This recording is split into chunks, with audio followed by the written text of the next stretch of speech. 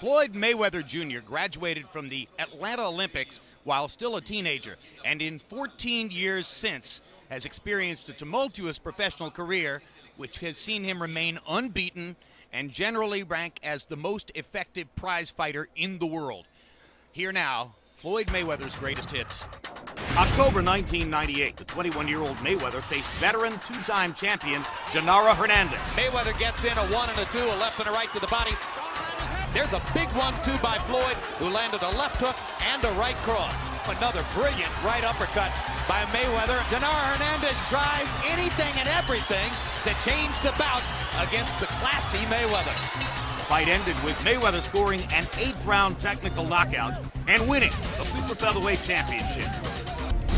December 1998, the 21-year-old Mayweather made his first career title defense, putting his Super Featherweight belt on the line against Angel Manfredi. Mayweather wasted little time attacking in the second round. Mayweather with a right over the top stuns Manfredi. Manfredi in trouble as Mayweather pounds away. Manfredi almost went down. He won't take a knee, but he isn't throwing back. Mayweather pounding, and this one's gonna be stopped. And Floyd Mayweather Jr. has another big, stunning victory to cap off his rise to stardom. January 2001, Floyd's biggest fight as a 130-pounder was against former champion Diego Corrales. Mayweather dominated Chico throughout the fight. The super quickness of Floyd Mayweather produces a knockdown to begin the 7th round. And the second knockdown of the round for Mayweather. And there's the 3rd knockdown of the round.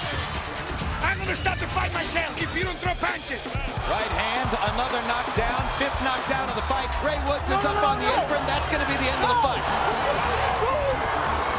April 2002, Mayweather met Jose Luis Castillo for a lightweight title belt. Floyd's blinding hand speed was the story in the early round. Castillo was left with no choice but to turn the fight into a brawl. There's a hard, straight right hand by Castillo. Hard right hand by Castillo.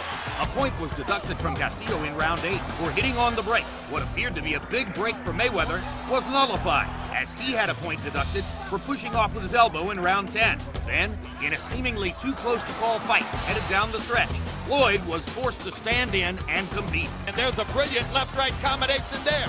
And another combination. Rolling until the final bell, Mayweather scored a controversial unanimous decision by a surprisingly wide margin. The rematch took place 8 months later. Once again, Mayweather established his quickness early, and once again, Castillo began brawling in the middle rounds.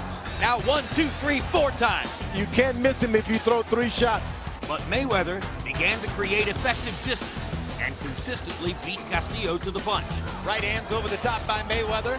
1, 2, 3 of them, 4 of them. Floyd Mayweather retained his crown with another unanimous decision over the former lightweight champion.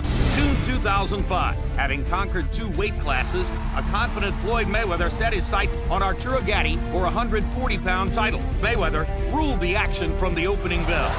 Right hand is solid. Combinations by Mayweather. Too much speed, maybe too much power too. There's a vicious right hand over the top. He promised he would humiliate Arturo Gatti before his fans. It's getting brutal in there as Mayweather fires at will. Mayweather captured the title with a technical knockout in the 6th round.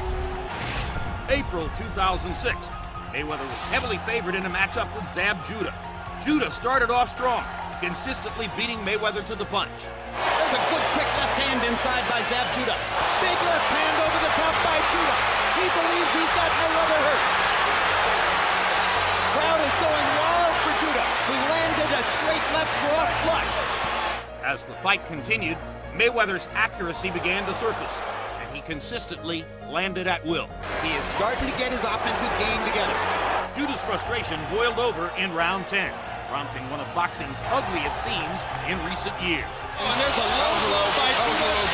And Richard Steele pulls Zab Judah off of Floyd Mayweather Jr. And Mayweather is badly hurt by the low blow. And now Roger Mayweather wants to come after Zab. And now Leonard Ellerbe wants Yoel Judah. And a riot is going to break out in the ring. Eventually, order was restored. Mayweather's dominance continued, and he cruised to the unanimous decision victory.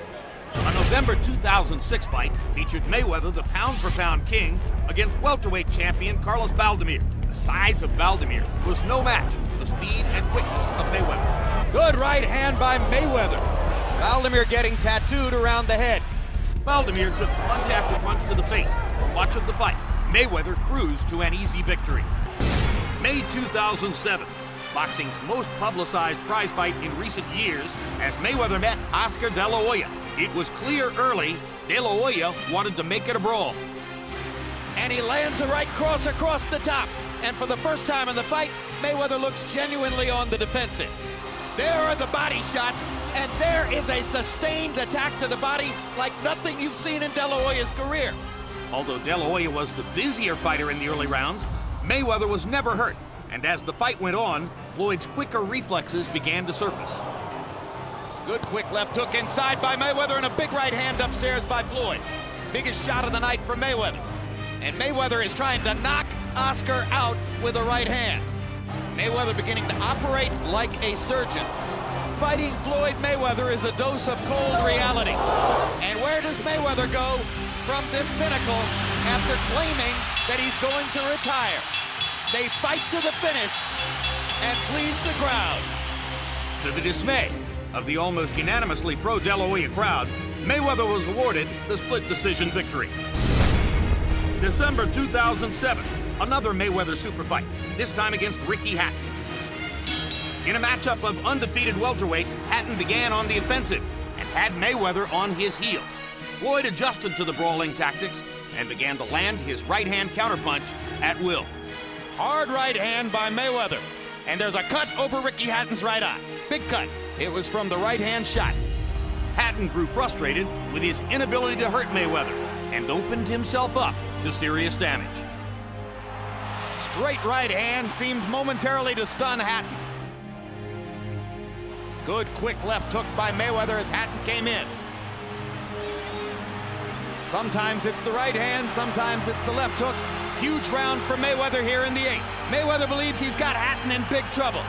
Hatton continued to come forward and allowed Mayweather to close in emphatic fashion. What a left hook. What a perfect shot.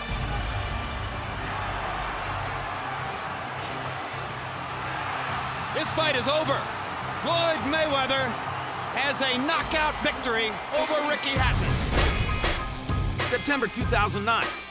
After a retirement that had kept him out of the ring for 21 months, Mayweather was back to face Juan Manuel Marquez. Floyd picked up right where he had left off. And there's a knockdown on a left hook. Excellent left hook, and Marquez walked right into it. Bigger, quicker, better man, winning every exchange. So much for ring rust. Round by round, it became clear the smaller Marquez could not deal with the speed and power of Mayweather's punches. And he is punishing Juan Manuel Marquez in this round. Brilliant combination by Mayweather. If that didn't hurt Marquez, I'm not sure what would. This is the kind of performance that will convince many that Floyd is still the best fighter in the world. What a return to the sport. 21 months off, and he's better than ever. In dominant fashion, Mayweather rolled to the unanimous decision victory. May 2010, a matchup years in the making became reality. Mayweather taking on full-fledged welterweight Shane Mosley. The second round found Mayweather in an unfamiliar spot. There's a hard right hand, and that may be the hardest punch that Floyd Mayweather has taken in recent years. There's another right hand. Shane Mosley has brought the crowd into the fight. Another big right hand. Mayweather's knees buckled on the second right hand. I think he's hurt. He's going to sit in his legs. The legs don't lie. But from round 3 onward, Mayweather got into his rhythm, controlling the pace, attacking with precision. That was a stunning shot from Mayweather right on the button. Another stunning right hand by Mayweather and a big left hook. He's landing shots cleanly inside. Floyd's are very much more compact and more powerful. With each passing round, Mayweather's advantages in quickness and timing became more pronounced. Shane can't handle the speed and the coordination of Mayweather. That's simple. Floyd Mayweather's skill level, Floyd Mayweather's conditioning, Floyd Mayweather's application to the sport is at this moment unique. And he stands alone. September 2011, Mayweather faced off with young, hard-punching southpaw Victor Ortiz. Mayweather showcased his quickness in the opening round. Tremendously accurate with that right-hand lead. He's landed 3 or 4 of them on the button. A good round for Floyd, but Ortiz didn't look outclassed completely.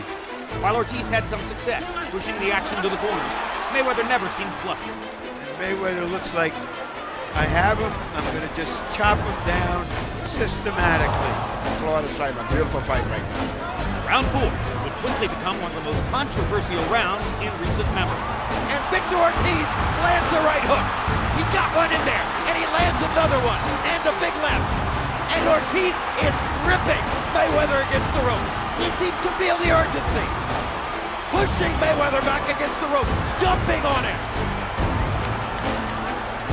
Cortez calling timeout, and he's going to penalize Ortiz for butting.